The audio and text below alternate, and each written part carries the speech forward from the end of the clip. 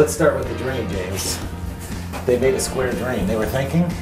Oh yeah, it's so much easier to cut around. It just works so much better with the installation. It actually fits with a 4x4 tile. Now this is going to be glued down with what kind of adhesive?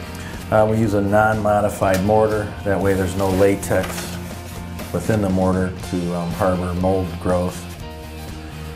And Jack said it's kind of like wallpapering. Right. Yeah, we can create any shape that we want, get it exactly like we want, and then we basically wallpaper and create a vapor-proof enclosure.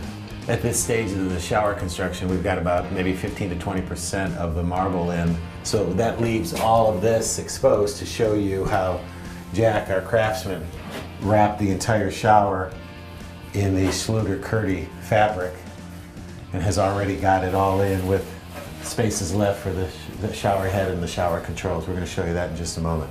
So it's called the Schulter system, and it's a way to really create a vapor barrier, eliminate the growth of mold, make a much healthier and safer shower environment, and then also protect all the materials on each side of the barrier from decay.